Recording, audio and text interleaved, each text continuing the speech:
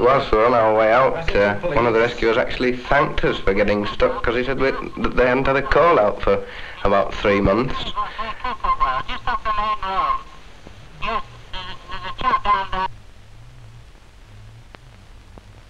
I think really the reason why I joined the rescue team was because by the very nature of my work I always found that I happened to be there on rescues, and it sort of seemed to grow on me that eventually I don't quite know whether I asked or they asked me, but they decided that as I was always there it might be a good idea for me to be with them. Well, I was misled, you see. I joined it for the money. Because Dickie Oman said there was money in it, so I joined, and I've since found out that it's the other way around. All you do is pay out, isn't it? I joined because doing a certain amount of potholing, it seemed the obvious thing to do, to be able to help other people if they were really going to get stuck. Brother-in-law always used to be rushing off on these rescues, and I just wondered one day what it would be like to go with him. I just watched him one day, they sort of coming out of a pothole, and I thought, let's have one have a do at this. That's right.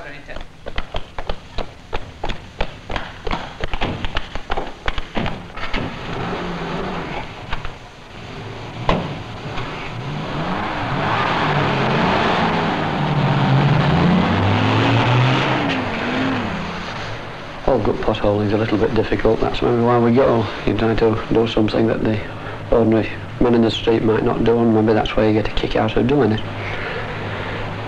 You don't just go because it's there. That's a cryptic little saying, well, we go because it's there. But you don't go because it's there. You go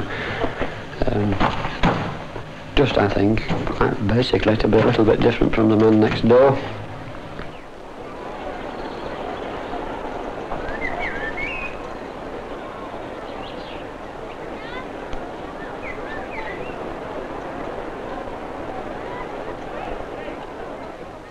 Oh, I remember my first call out. It was one Sunday evening, and I'd only just been accepted into the team. The phone call went.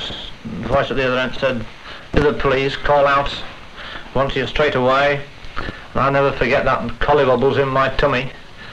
It all the way up. I was dashing up in the car to try and get there and join the other boys. All the way up, I was sort of thinking, will I be able to do it? Will I be good enough? Will I be able to sort of keep up with the other lads? Because of course on your first one you don't know quite what to expect. But when I got there I found it was alright. Nobody else, you sort of piled in with the lads and you did what job you had to do, and that was it. Well, I can't remember it too well, but I know first of all there was I was very excited to start with that I should be called out to go on a rescue. Apart from that, I can't remember much about it, actually, because it all went so fast after that. I was scared to death, quite honestly. And like Ted, I was looking forward to getting there and seeing what I could do, but unlike Ted, when I got there, I found I could do nothing right. Well, the first thing I knew about my first good night one Sunday night, and I said, oh, that'll be a fell rescue call-out. My wife said, oh, what's that? Are you a member of the team? I didn't know anything about it. So we lumbered up, got some food ready, and another friend came in and said, oh, well, I've been on these doors before. We shan't be doing anything for hours. I should bring a book to read. We set off, got up there. We were only up there 5 minutes, and they said, oi, come on, away you go. And that was it. We were way down.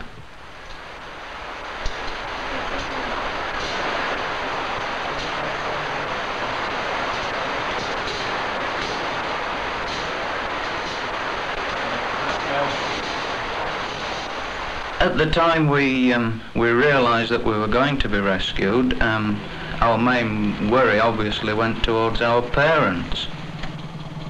The strain and the stress they would be going through. And then secondly, I suppose our worry was the fact that we were calling out and inconveniencing the fell rescue teams. Come on, come here. Roll on. Hold on, stop. It's easier up on the top king. Come up here. Right it. Come on, let's go.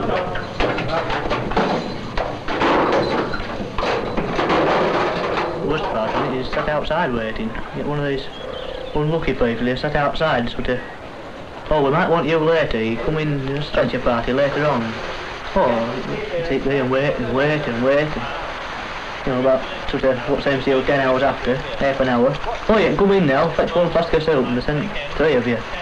You get lost two halfway in and away you go. You come down later on, you come across a heap of bods stood waiting somewhere, you find a patient. I think you've got to bear in mind, Norman, that, as Robbie says, if you lads weren't outside, the lads couldn't be inside.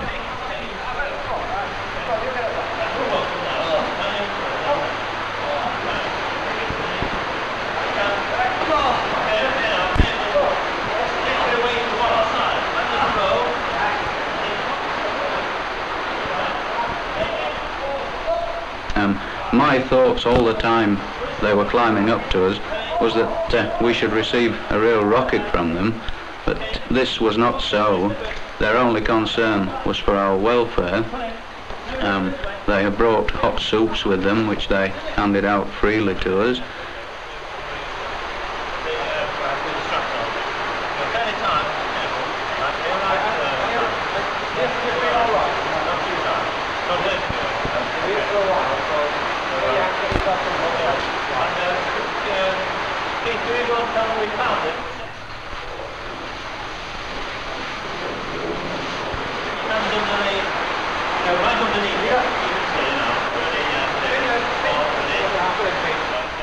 I think that one of the worst jobs is if you're on the telephone.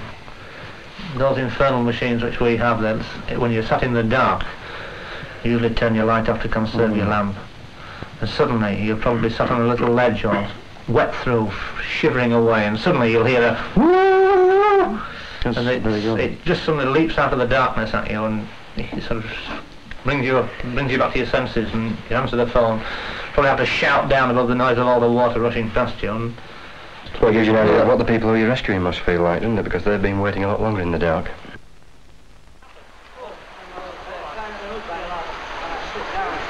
I was hung in this, if you can imagine, standing against that wall with another wall and a rope round you, up into the top. And the most vivid impression when I looked up, and Donald shouted, he'd got to know my name, you see, he didn't know me from Adam.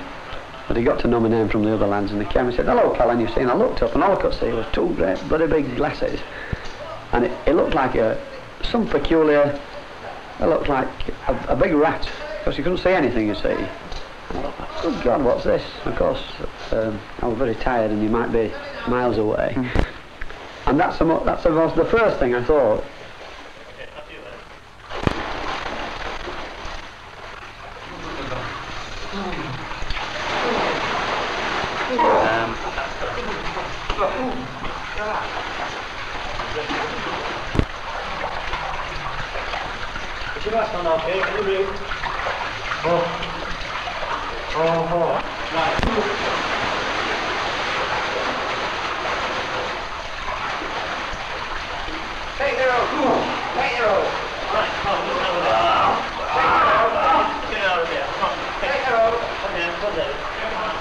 We got to the last cave, which we decided we better turn back.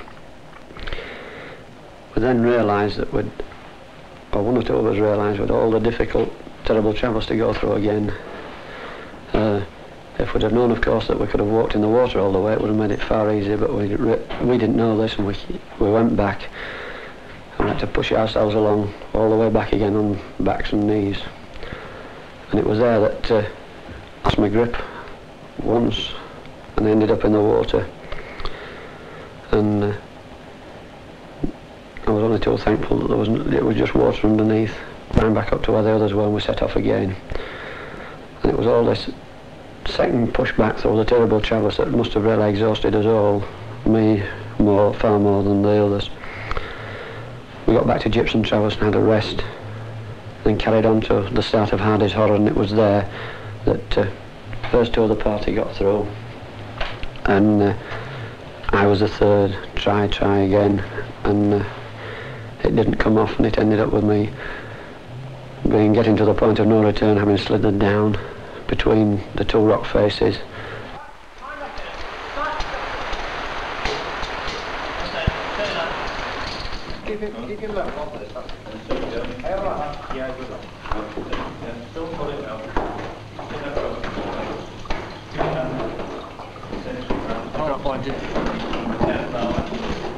people have to be reasonably fit exposure and the comparatively long time they're likely to be underground.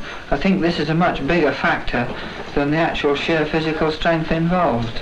I think there is sometimes when sheer physical strength counts. If a very hard bit of climbing has to be done, sheer physical strength matters.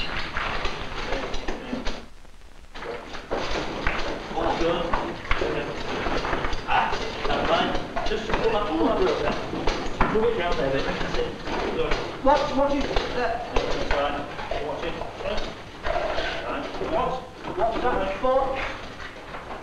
Anyway, as I took the rope from around me, I slid down, my pants fell off, but I was wearing swimming trunks, and I walked out just in my swimming trunks. The most vivid impression that left upon me, one bloke very ardently tried to carry me on his side. Great camaraderie, everybody wanted to help, must touch the body. One bloke was running alongside of me saying, "Good God, I've been on about 15 rescues, never actually seen the fellow who's been rescued. Can I carry you?" You see, all he wanted to do was carry me. And it was really funny, was this. He kept running on saying, "I've helped at something, never been so near a fellow who's been rescued, how do you feel, you see?" And they dragged me up with a lamp, of course, which was again banging my back. But this chap said, "Oh, I'll carry you," and of course he just put one arm round me. And this again just, I said, "Do you mind, I'll walk," and which they let me do until I got to the entrance of the cave. And I just happened to trip as I was going, and about 10 pair of arms came out and picked me up and bodily lifted me. Some people say that the most vivid and lasting impressions always come back to you at this point. Well, nothing came back to me at all. It was just nice and peaceful. Believe it or not, I felt warm, I was comfortable. It was more like a stilling of the senses, and we were able to talk if I wanted to, and that's what we did. I don't know how long we waited for Donald from the time that Graham sent out a message saying we wanted a rope to try and get me around this. We couldn't get, the only thing was to do was to try to pull me back and go over the top, which we found we could have done afterwards. It was a good idea. But from the time that we gave this message, it can't have been very long, because we were already at the cave mouth. So we'd left somebody outside who'd been camping who'd come up with us, and when we hadn't come out, they called the rescue team out that they'd gone to Providence Pot before they'd come to our cave, thinking we'd be further through than we were. They didn't realise we'd come back.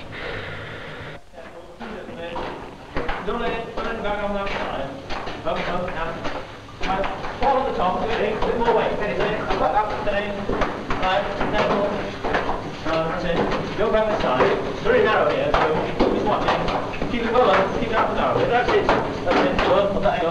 It's down. That's it. Right. Down nicely.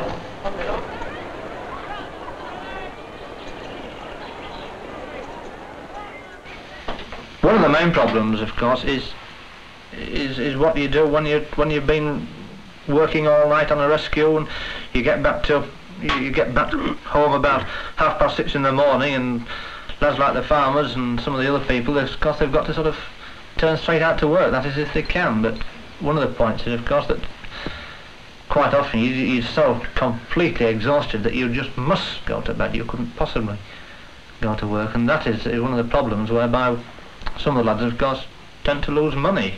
We lose brass. It's as simple as that.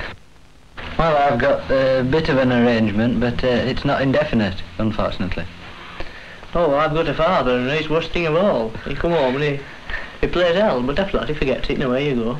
Well, as far as I'm concerned, if the rescue's finished, say, at 6:30 in the morning,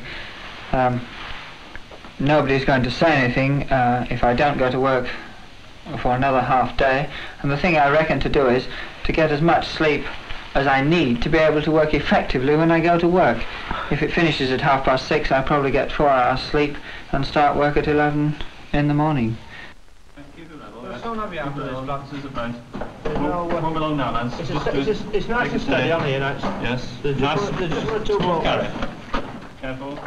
Do you remember about David Proctor's first time he led? It was, unfortunately, it was a fatal accident, and by the time we got him out, of course, it was pretty late, and the next morning Dave didn't turn in for work until a little bit later. And what had happened was that one of his workmates on the way down to work had been leaning over somebody else's shoulder reading the paper and seen the headlines man diving pothole, and underneath was a photograph of David Proctor.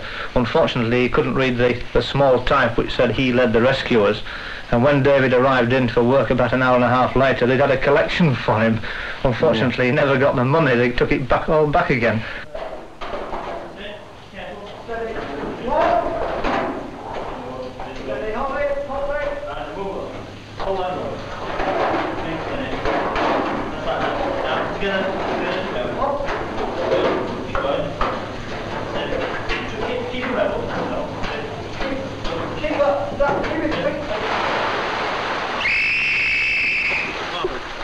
Well, a lot of that do a perfect job of that, but we can usually reduce the water level to make it safe for us to go in ourselves. And as an extra precaution, we have telephone lines down the cave, and we could be immediately told if flood waters were coming up again.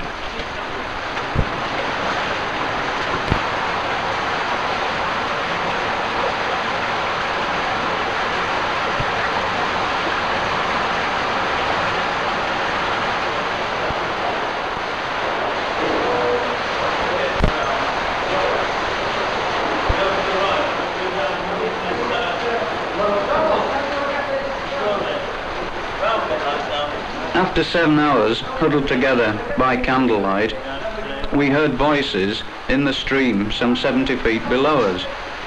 We all shouted together.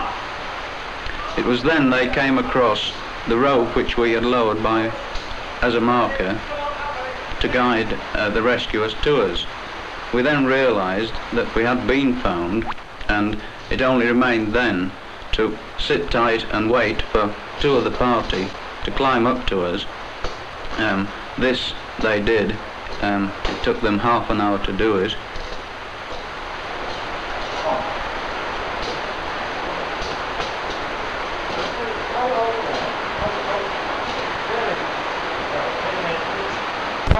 When we eventually got to the entrance, there was such a reception. We never expected seeing quite so many people. They'd set up a radio post to be in contact with the other end and their headquarters.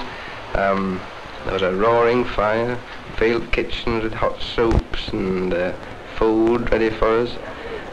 Parents waiting there, cigarettes all over the place. We didn't realise it would cause so much of a stir. This was one thing, as Eric said, we were pretty concerned about the inconvenience, the fact that they'd all be called out. But as it turns out, I think they were rather pleased, and I can just imagine them sitting at home on Sunday afternoons over their telephones waiting for the things to ring.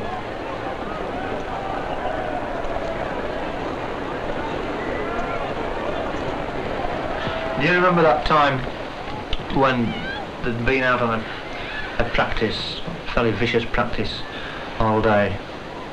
And we all got back to the huts in the evening, and then suddenly, before we'd even got a chance to go home and even get changed into dry clothes, we got Sergeant dashing across to tell us that there was a call out.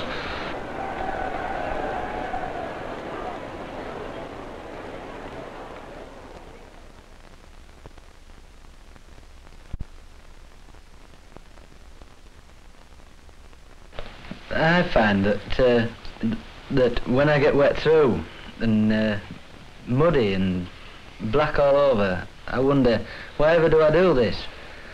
But I think I'll never do it again. But the next rescue, there I am, ready to go again.